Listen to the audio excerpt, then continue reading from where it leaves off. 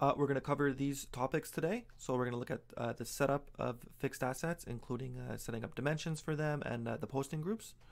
We'll look at how we can acquire fixed assets. We'll find that there's two different methods for that. There's an automatic way and there's a manual way to do that. And we'll also explore the depreciating fixed assets method in Business Central, as well as how to dispose of fixed assets. And finally, we'll look at a few fixed asset reports that'll help us on our journey.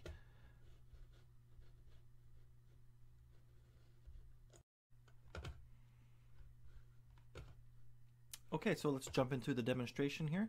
I'm going to start with the fixed asset setup windows. I'm not going to get into too much detail as it can get pretty granular into what we can set up, but I'm just going to get into the kind of more general windows that we want to go to so that we can start using the fixed asset module. Okay, let's go take a look. I'm going to jump into my Business Central demo environment here, and I have the fixed asset setup window bookmark so I can jump right into it for you guys. So as we can see, on the first general setup window page here, we have just some pretty self-explanatory windows for us. But what we really want to look at here would be our general setup, so we can set up fixed asset classes. Right now in this demo environment, it looks like we have 3 classes set up, but we can also go more detailed if we want. We could set up subclasses. So let's take a look at what this page looks like here. So under the tangible fixed asset class, we also have equipment and furniture as a subclass. Okay, and we also have the ability to set up locations. So if we want to set up where a certain warehouse or location where our fixed asset resides, we can do that here. Depreciation, I'm going to get into that when we look at depreciation a little bit later on. But the next and most important thing I wanted to talk to you guys about was the fixed asset posting groups here. So this pretty much governs which GL accounts are hit whenever we run some sort of fixed asset process, such as an acquisition or depreciation. Okay. Right now, since this is demo environment, it looks like everything is going to the same GL account. In a real world situation, I'm not too sure we want to do that, but this is where we would go to change all those posting groups and which accounts they go to.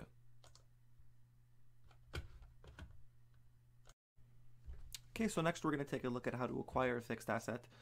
As I mentioned earlier, there is 2 different methods. There's the automatic method and the manual method, and they're both kind of related to each other.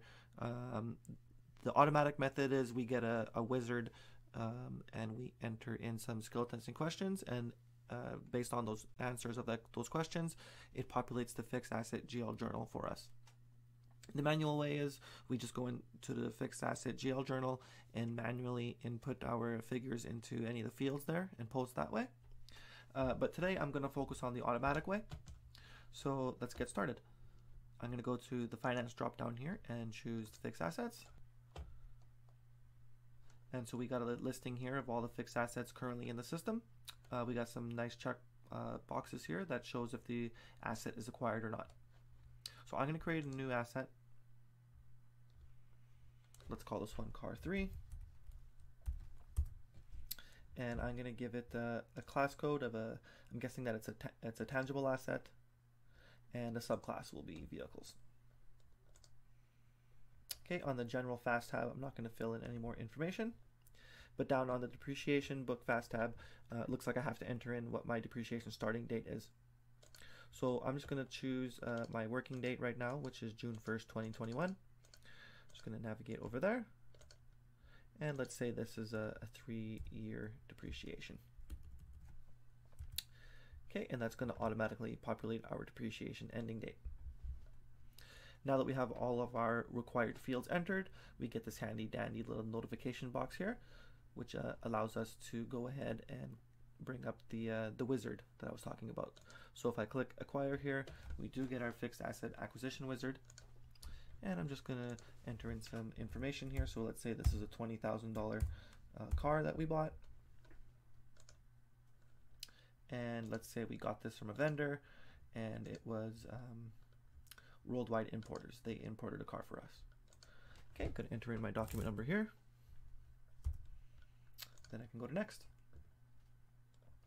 So what it's going to do is open up our fixed asset GL journal with the information that we've entered here in the wizard.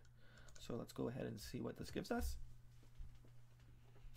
Okay, so we can see that we have two assets here. It looks like I do have one here already entered from a previous demo, so I'm just going to go ahead and delete that line.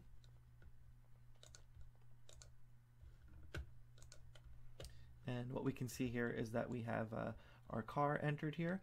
Looks like it's going to our fixed asset account here, and also our vendor account. So based on the posting group set on the fixed asset card and the posting group set on the vendor, we're going to get our GL entries. So usually what I like doing before I post is previewing the posting. So I'm just going to do that from here. So we can see here we get 2 GL entries, and it looks like we got a $20,000 increase to our equipment GL account, and also our accounts payable looks like it has increased by $20,000. Okay, so everything there looks great, and we can see that that wizard really is makes the inputting of the information for a fixed asset pretty easy and self-explanatory. Okay, let's next take a look at how to dispose of a fixed asset. So I'll quickly go through this one for you guys here. So we're going to go back to our fixed asset listing, and we're going to choose the fixed asset GL journal. I'm just going to enter in some of the information here on our fields. So this is going to be the fixed asset account type, and let's assume that we're disposing of this car. What's important here is that I want to choose my fixed asset posting type as disposal. I believe this car has a $55,000 book value at the moment, so let's assume that our disposal here is we're getting proceeds of $50,000 on it. Okay. So what's the next step is going to be, we want to use our function here called insert fixed asset balancing account. There we go. We can see that it inserted a new line for us, and I'm going to navigate here as well to our posting preview just to show you guys how this is automatically calculated the gain and loss on our fixed asset ledger entry. Okay, and there we go. So we can see that yes, it did have $55,000 acquisition cost, and there was $278 depreciated on it already. And therefore we get a gain loss of $4,722. Okay, so let's next take a look at the depreciation process here in Business Central. I'm going to work with this blue truck here in the system. Just going to click on the number here to pull up the card. So we can see here that it has a $68,000 book value. I'm just going to click on this to drill down to see our fixed asset ledger entries. So we can see that it was acquired on June 1st of 2021, and it was $68,000. Right now it does not have a depreciation starting or ending date, so what I'm going to do is just enter in that information here. So let's just assume that depreciation is going to start on today's date, which is June 1st, and it's going to be a 3-year depreciation. Okay, and therefore depreciation ending date is May 31st, 2024. One more thing I want to do here is actually navigate to the dimensions, because I want to show you guys how these dimensions are going to show once we do depreciation. So I'm just going to put in a color here, and I think we heard that this one was blue. I don't have it set up at the moment. How about we just choose black for demonstration purposes? Okay, so we have a dimension color of black.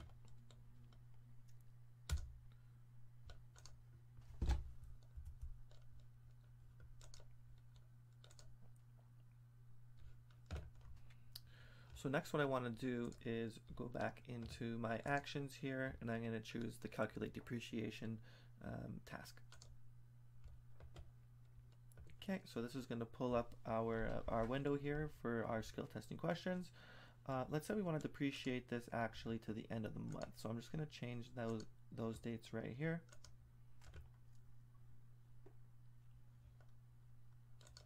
And I'm just going to give it depreciation test as our document number, and the same thing for our description.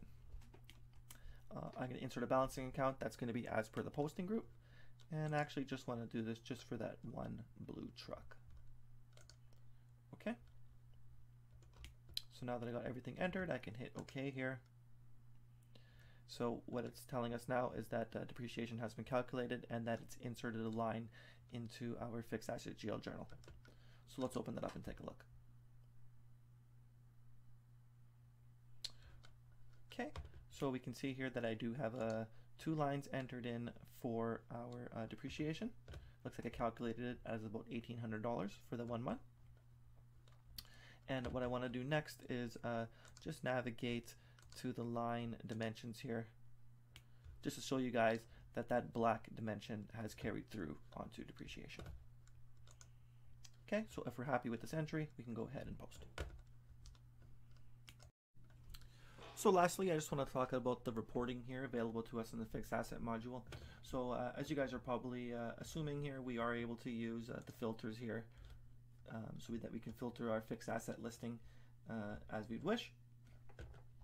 As well, because it is Business Central, we can open this in Excel and we can even edit it in Excel.